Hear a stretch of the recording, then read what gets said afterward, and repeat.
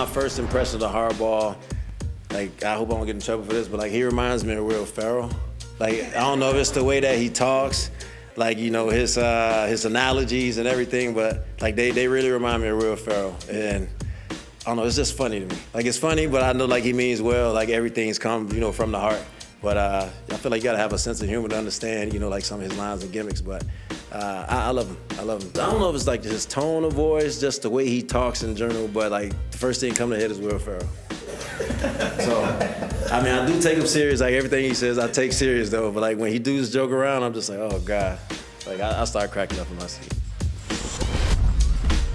I'd never thought of that. We need to play some Jim Harbaugh and see if there are some traces of Will Ferrell there. And really, Will Ferrell as Jim Harbaugh would have been a much better bit for the Tom Brady roast than Will Ferrell reprising the role of Ron Burgundy, because I love Will Ferrell, but that fell flat for me. Yeah, I hear you. I mean, yeah, I'd love to see Jim Harbaugh doing Will Ferrell impersonations, especially with his glasses on. His glasses on and his eyes looking a little bigger than they are and looking a little like googly-eyed at times might be funny. But I know it's a part that I don't think people expected of Jim Harbaugh. I told you I was shocked by it, that I learned it, right? You know, I was up in Michigan. You know, his ability to connect to players and talk to them and, you know, get them to feel that, hey, I actually do care about you as a human and your views in life and all that.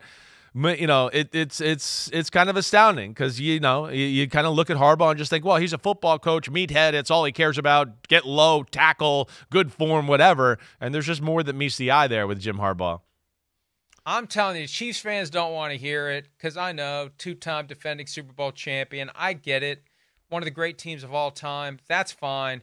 Harbaugh's going to give you hell this year. You may beat him both times, maybe a third time in the playoffs. He is going to give you hell. He is going to be obsessed with beating the Chiefs every time he plays them for as long as he's head coach of the L.A. Chargers, without question. And we saw what he did with the 49ers, how quickly he turned them around. I'd be nervous. If I was a Chiefs fan, I'd be nervous about what Harbaugh has cooking up, or Will Ferrell in Coke bottle lenses, either way. Hi, it's Mike Florio. Thanks for watching PFT on YouTube. Hit subscribe for the latest news and analysis from Pro Football Talk.